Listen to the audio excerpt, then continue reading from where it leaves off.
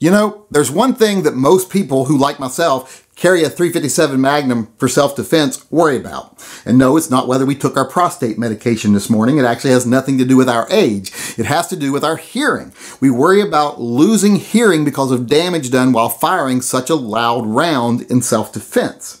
Because a .357 Magnum can damage your hearing. I actually ruptured one of my eardrums not too long ago firing a .357 Magnum with no hearing protection on at an indoor range.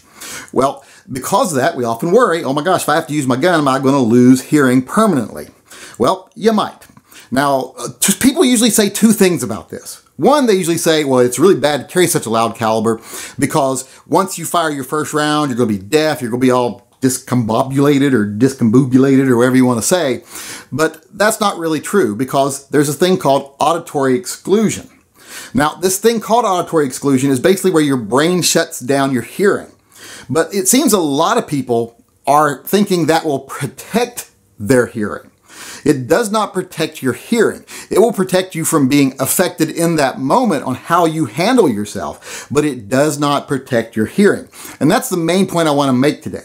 The point that you won't really be that shaken by the sound is not my main point. That's true, so I wouldn't worry about being deafened by the first round if you're actually using your gun in self-defense. But that risk of long-term hearing damage is still there because auditory exclusion is not a hardware issue, it's a software issue. It's not physiological, it's psychological. Your ears don't close up or anything. Your brain just stops responding to stimuli from your ears. It stops listening, basically. It says, you know, right now we've identified a threat and vision and hand-eye coordination is far more important than hearing at this moment, so we're going to shut down the hearing.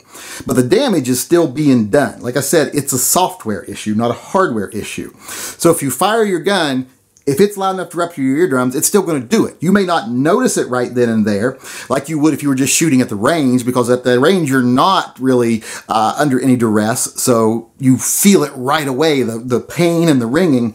You're going to not feel that. But, like I said, auditory exclusion does not protect you from damage. You could still damage your eardrum and the long-term effect will still be there. You'll just notice it later. So, that's the two things I kind of wanted to cover. I wanted to cover one, don't really worry about if you're actually in a high stress situation, you're defending yourself because you're probably not even going to hear your gun. I know that I didn't when I was in that situation. But don't think it's going to protect your actual eardrums and protect your hearing because it will not. Like I said, it is not a physical thing. It is a psychological thing. So keep that in mind. If you're going to carry a really loud caliber, don't count on auditory exclusion to prevent you from having tinnitus or long-term hearing loss, because it won't. It seems like a lot of people are very confused about that fact, so I just wanted to make it really clear. It will not protect you from any hearing damage. But I think most of us would agree that if you do have to defend yourself with your gun, you're going to want the most capable rounds you can have, which .357 Magnum is definitely one of those rounds. And if you do suffer a little long-term hearing loss, a little ear ringing, well, it's a whole lot better than being dead.